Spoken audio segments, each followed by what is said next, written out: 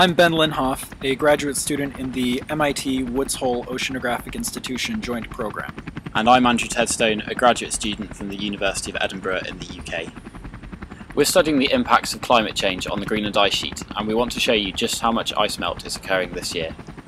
Our field site is Leverett Glacier, which you can see in the distance with the ice sheet stretching beyond.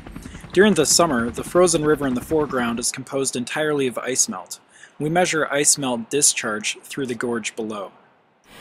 The river is too dangerous to use standard river monitoring techniques, so instead we inject rhodamine dye. This fluoresces at a specific wavelength detectable by an instrument called a fluorometer. The amount of dye detected enables us to estimate discharge, which correlates to ice melt. And shown here is the river before melting has kicked off.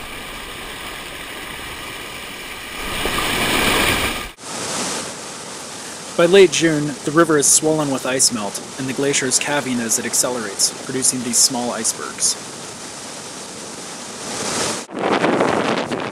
Unusually warm weather and strong warm winds led to record ice melt this year. Downriver in the town of Kangerlussuaq, the main bridge was washed away.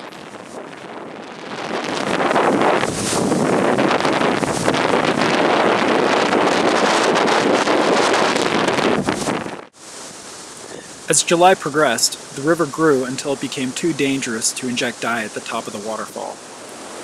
Here's Andrew injecting dye during peak discharge. Our initial estimates suggest that for several weeks more ice was melting at once than we've ever observed before.